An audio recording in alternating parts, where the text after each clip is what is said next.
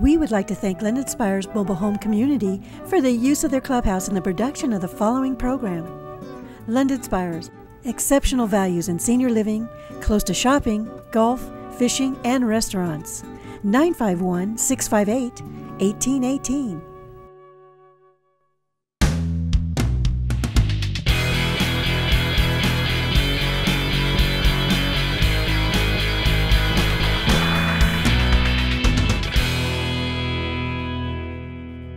Hi, I'm Pastor Judy, and I am here today, hopefully to have a wonderful time with you together. We are here at London Spires, and we are using their clubhouse once again, and we're excited about it. We're glad to be here. We need to let you know that we are on our new web page, and it's almv.us, and go see the web page and see what we're doing, because all of the sermons, all of the recipes will be there for you.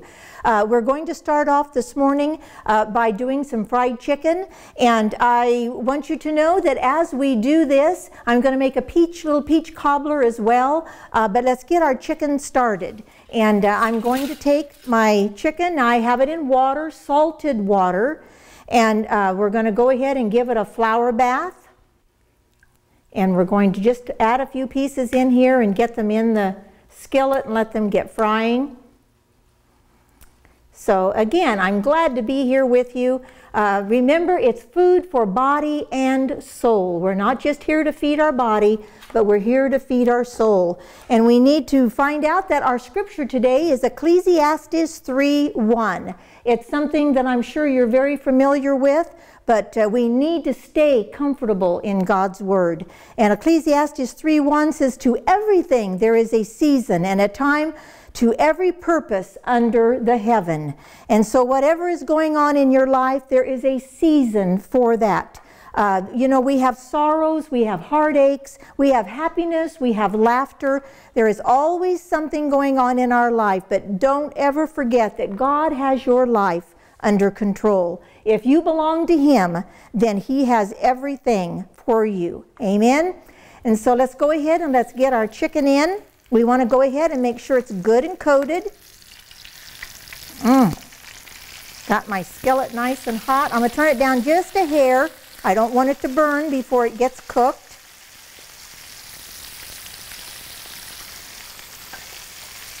You need to have a good coating of flour on it. And I also have garlic salt in my flour plus regular salt. And as it fries, I'm going to go ahead and I'm going to put a little extra as well. But let's get this chicken in so we have plenty of time. You don't ever want to serve raw chicken. And I am going to leave the skin on it. If you want, you can take this after you've cooked it and you can take the skin off of it. But the skin gives it wonderful flavor. Okay. When in doubt, have a piece of fried chicken. It'll solve everything. I love good fried chicken. I can remember my mom. This is my Aunt Noni. You've heard me talk about Aunt Noni before. This is one of her recipes. And every Sunday, we would have fried chicken. I don't know whether it was because it was a cheaper piece of meat. I can't tell you. I just know that fried chicken was something that we had and that we always look forward to having. Okay. Oh, it's looking good. Set this over here. Now remember, I'm going to go ahead and I'm going to salt each piece. And I'm going to give the garlic salt a turn around the skillet as well. Now this is going to take a little while. I did cut some of the pieces a little bit smaller because a large chicken breast takes much longer. So I've cut those into pieces. Okay, and while that is cooking, I'm going to go ahead and start on my little peach tarts. And we're going to take this. I'm going to start out. It's only going to take a small amount because we're not making a big pie. Okay, so I'm going to start out with a cup of flour.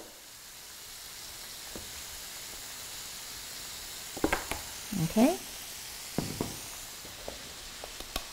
And I wore a purple shirt. When we get done, we're going to have a purple and white shirt when we get done, but that's all right. Going to add in some salt. Have to have the salt in the flour because it will never season if you don't put your salt. A good heaping teaspoon of salt. I always work with a knife. Don't know how to work with anything else. That's just the way my mom told me how to do it. And then we're going to add wonderful butter Crisco. We've made pies before. Remember, I don't use the cold butter. I don't freeze my spoon. I don't do anything like that. Not that you don't and not that you can't. I'm going to take 2 heaping tablespoons of the Crisco, and we're going to cut this all in to our flour. So this is 1 cup of flour and about 2 heaping tablespoons of shortening. This makes a wonderful pie crust. Just beautiful. I've done it with the cold butter, the cold water, the cold everything, and I'm not saying it's not wonderful. It is. But I'll tell you what happens is that it intimidates the young cook or the cook that just doesn't have a lot of time to do something. And so this, you just throw in the shortening into the flour and the salt, cut it all up together. Nothing intimidating about it. I remember the first pie I ever made for my dad. I don't know how he ever ate it because I put milk and butter, just things I thought should go in there. That pie crust was hard as a rock. He couldn't begin, but he was trying to chew it and eat it, but it was terrible. Alrighty, you can see how we have this all cut up.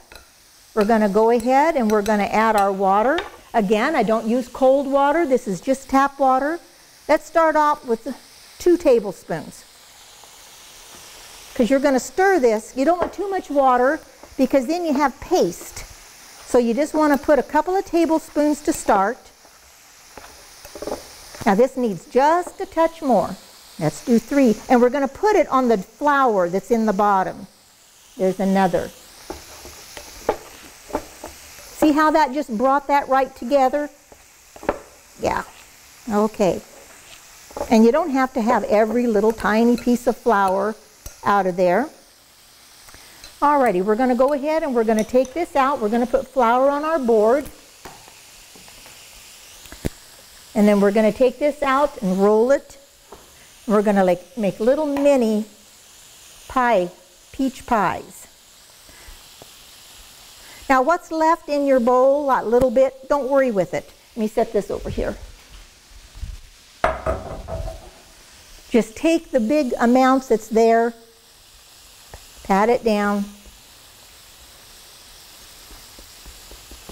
And it's nice and moist, not too moist. You need to be able to work with it. Now I know that some cooks take it now and they put it in the refrigerator. I don't do that. I get it right out and work with it. Okay? Want enough flour on your board. That's the key, is having that flour there. We'll turn that chicken over here in just a few minutes, but let's get our pies all in. This rolling pin is 50 years old. My husband and I will be married 49 years. And this was given to me as a wedding gift, a shower gift, the year before we were married. My Aunt Violet gave this to me. So we're going to go ahead and remember, got to have a lot of flour because you don't want this to stick. Now we're just going to take this and do it out nice and flat because we're going to take our cookie cutters and we're going to make our small pie tins. I told you we're going to be wearing all this flour before we get done. I should have wore a white shirt. Okay, because we need to get 6 tops and 6 bottoms out of this. So we need to roll it out nice and small, as far as thin, I mean. Okay, so let's take this is our pie, or muffin tin. Now what I did is I took these muffin tins and I put parchment paper, cut a little strip, put it in the bottom, because we need to be able to get those little pies out of here. If we didn't have this to pull up on, you know what kind of a mess we would have. So let's start with, we need 6 of these. Now what I'm going to do, because these have to be patted down in that pie tin, so I'm going to take the top of my spray tin, and I'm just going to take these and I'm going to drop them down in here, and then I'm just going to take my top. Is that fantastic? Oh, I tell you, modern marvels never cease. The top of a spray can, oh, you don't have to have a bunch of stuff to cook. Okay, we're going to drop this down in here. Remember, you need your little tags to be standing up. Take your lid, just pop it down in there real easy. Don't want to smash it to the bottom of the... Wouldn't your kids like to do this? You don't have to roll this out anymore. Just drop it right in there so your little tabs stay up. Take your lid, and away it goes. Yeah.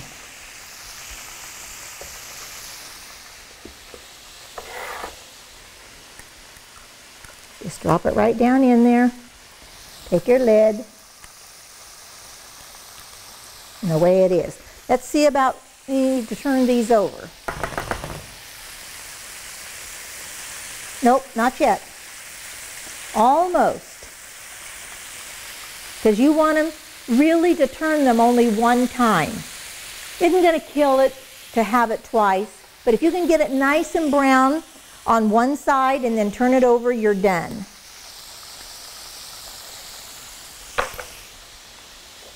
Okay. Drop this down in there. Make sure your little tags are up.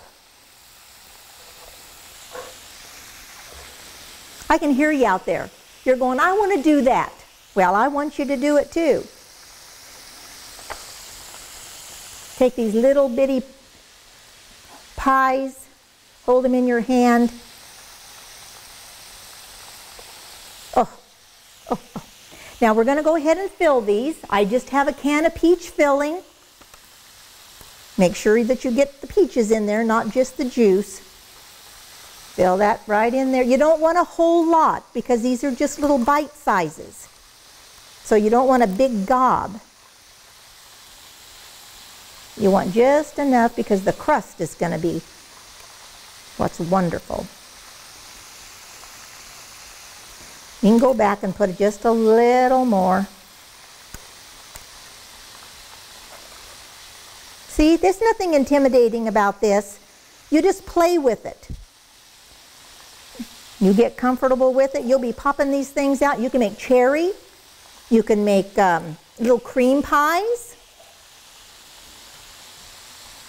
Anything. Blueberry, strawberry. It's unlimitless.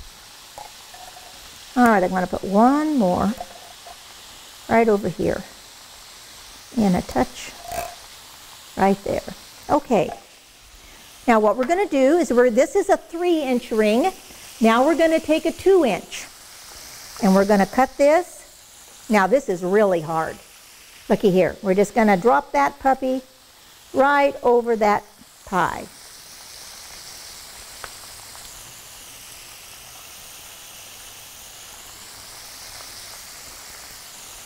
Chicken, chicken, I hear you. Okay.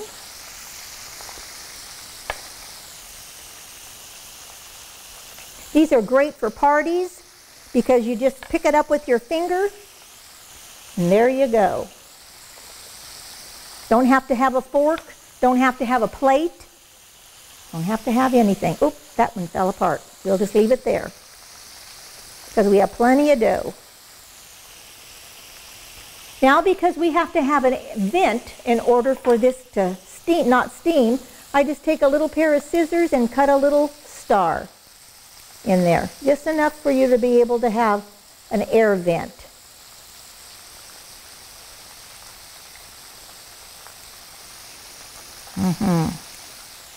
The kids would like to do that. Now what I do is I take a little bit of milk and a brush and I just brush. This has to be whole milk. It can't be 2% or 1% because it won't brown. You have to have the butter fat in it. So just go ahead and put these right over there. This will brown up and puff up. I have one to show you when I get done. Okay, we're going to pop these in the oven.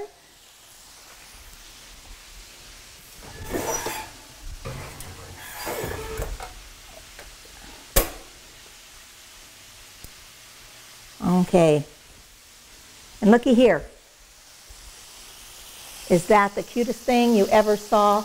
Look at these little baby peach pies. Okay, so this you can take and put it all back together and make a jelly roll, all kinds of stuff. You can make a pie crust, a bottom pie crust. Okay, let's check our chicken.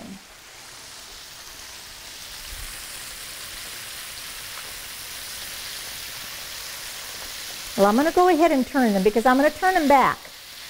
But I'm going to go ahead and turn them one time. Get them started on the other.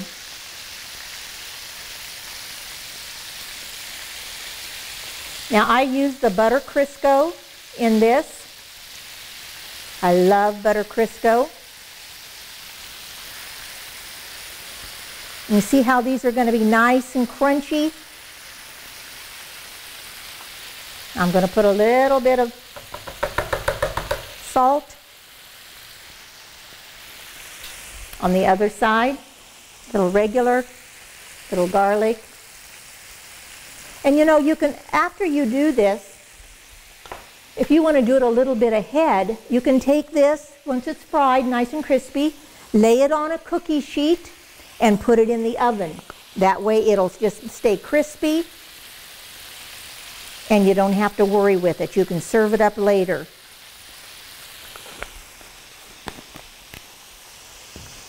Okay, well let's go ahead and clean this over here. Like I said, you can take this extra pie dough and you can make a one crust pie dough. Looky here. That's okay. Yep, boy, I really messed it up. Oh well. You can take that and roll it out and make just a one crust. You know, so many times you think, oh, I would make a cream pie, but I don't have a crust. But you can take these, roll them out, put them in a pie tin, prick the bottom, and stick it in the freezer. When you need to use it, you just take it out, stick it in the oven, and you've got your pie tin ready for your one crust pie. So anyway, remember our scripture today is Ecclesiastes 3:1. In everything there is a season and a time to every purpose under the heaven.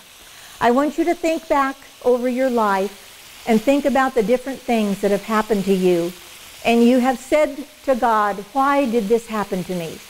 Why in the world did this situation take place in my life? But if you're really honest with yourself and honest with the Lord, when you get through that time, you come out the other side and it'll make you stronger or it will make you weaker. Because if you don't allow God to teach you and guide you in whatever that season is, you need to make sure that that's what you do. So I encourage you to do that. You know, we're here in this show, Food for Body and Soul.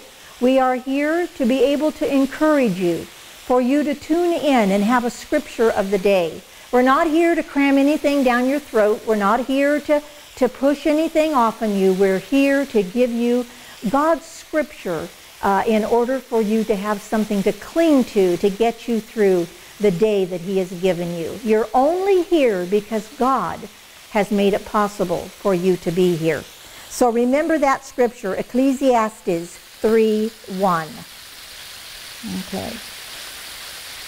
All righty. These are browning up nice, but I want them to be really, really crispy. Just going to turn them one more time, and then we'll turn them back once, and they should be done. Now you can see I have a lot of shortening in here. You want the top of it to be not covered, because you're not deep frying them, you're just pan frying them. but you do need the oil to be at least up to the side. So when you turn it over, now you've got your chicken in the other side. Gonna let these brown even more. They're gonna be wonderful. We're back to this beautiful chicken. We're going to take it and put it on a rack and drain it. Isn't that beautiful? All the crispies and the wonderful flavors. As we take this and just let it drain a little, I'm going to take the oil that I've cooked this in, and I'm going to drain probably 90% of it off of out of the skillet. And I'm going to take what's left, and I'm going to fry spaghetti in it. This is one of my husband's favorite meals, is fried chicken. Now, he loves mashed potatoes and gravy and all of that, but it's amazing. This fried spaghetti is wonderful. Just has a little different flavor, something different than having mashed potatoes and gravy. He would never knock mashed potatoes and gravy, but I want to remind you before we get this finished about our scripture, Ecclesiastes 3:1. And it is there's everything, there is a season and a time to every purpose under the heaven. I hope that you take that with you today and really allow it to minister to you. Remember, we're here for body and soul. So here goes the grease. We want the leavings to stay in here, and I'm going to pull a couple of them back out because we want those crispies.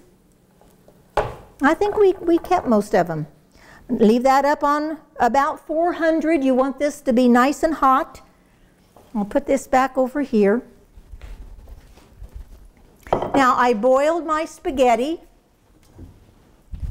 and I've let it set because you want it to be rinsed, because you don't want it to be real sticky. You want it to be a little, but not to the extreme. Let me find my tongs. Okay, let's just take this and we're going to pull it out, and we're going to put it into our skillet.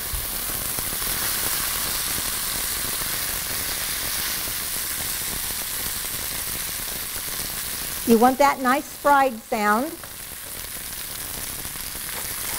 You keep it moving, and all the leavings and everything that is in the skillet is going to come up and go around the spaghetti.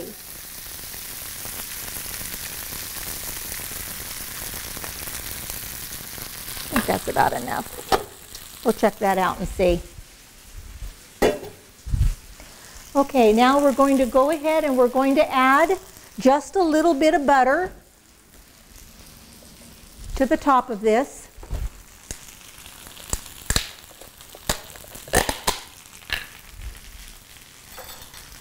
Because we want this to be nice and creamy. About a tablespoon.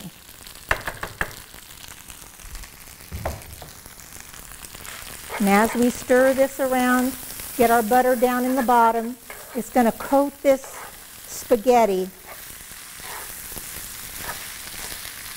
Let that butter melt.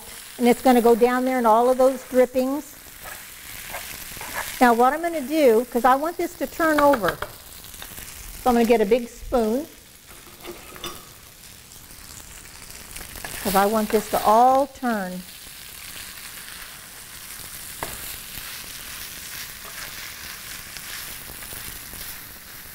What a different flavor that this has, because it's picking up all of that drippings from that. Turn your fire down just a little. You don't want to scorch your spaghetti. Let that butter all melt. Now what I'm going to do is I'm going to take, and we're going to put a little bit of garlic salt.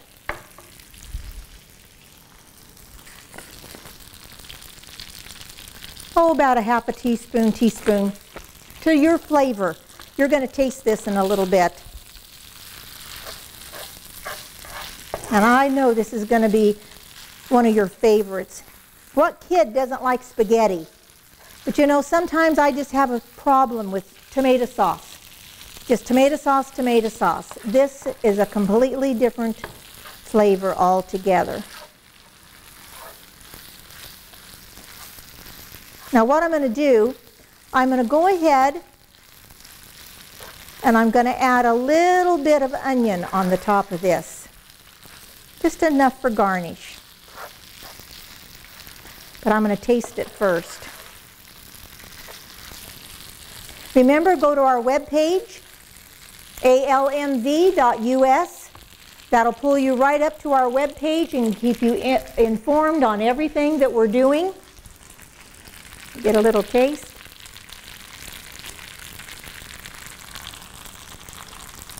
Uh-oh.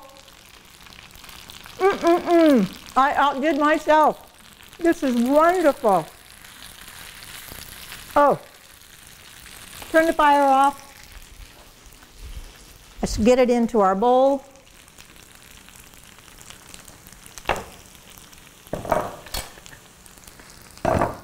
If I can get it without it going all over the counter. Oh. Ah.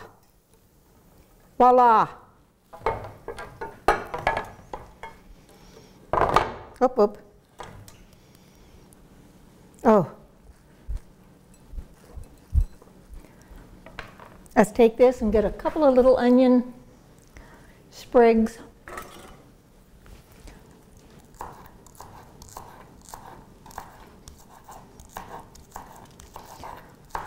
All righty.